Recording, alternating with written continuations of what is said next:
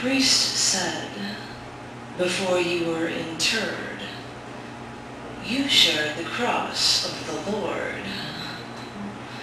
Jesus carried that cross in his walk before his mortal death, and you carried that cross for years.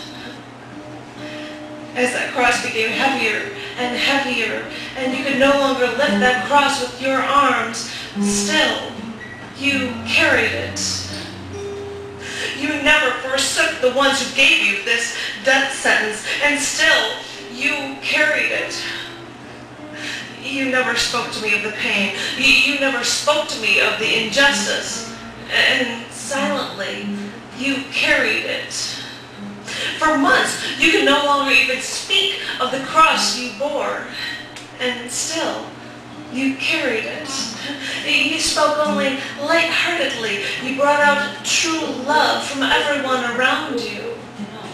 And how you made people love, how you made people good, now only reminds me that with you, like our teacher, like our friend, that I can only continue to pray that the world will be a better place because you were a part of it.